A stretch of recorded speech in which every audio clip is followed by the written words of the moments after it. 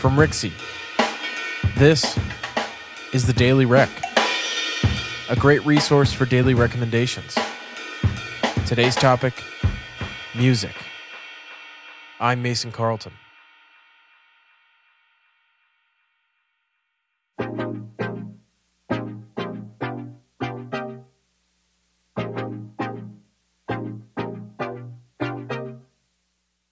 My music recommendation for today is the artist Mitch Murder. I discovered this artist a few years back when I got really big into this electronic subgenre called synthwave. Synthwave is essentially just 80s style electronic music. If you can imagine the type of music that you would hear in an old 80s cop movie or Blade Runner or you name it, any 80s movie, anything that reminds you of Stranger Things is going to be in the same genre as this. Even some of the music that we use for backtracks of this show could be considered synthwave. I used to follow this account on Instagram called New Retro Wave, and they would post different artists within the synthwave genre. And to the best of my knowledge, I discovered Mitch Murder from this Instagram page.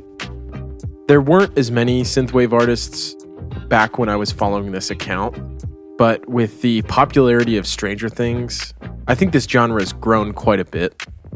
But I think the reason that Mitch Murder stands out so much to me is the fact that he's not trying to update the 80s synth pop genre.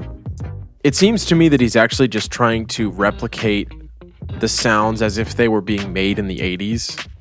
So much so that it would be difficult to distinguish a song that he writes from the 80s as opposed to now.